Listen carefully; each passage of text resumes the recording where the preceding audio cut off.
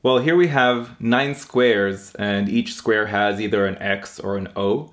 We want to know how many x's are there out of the 9.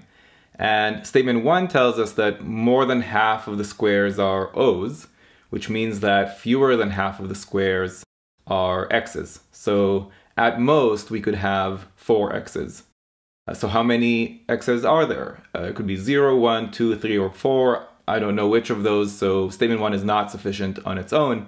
Eliminate A and D. Now, statement 2 says that each of the corners has an x, and I know that there are 4 corners.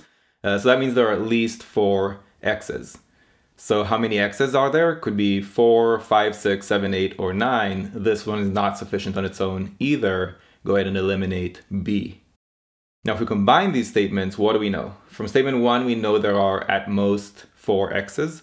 From statement 2, we know there are at least 4 x's.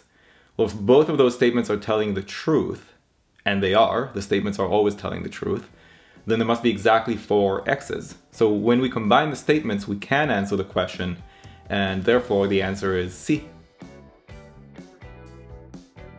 If you like this approach, be sure to check out my book. It's all in there. What do you want me to talk about in my next video? Type it down in the comments below, and maybe I'll make a video just for you.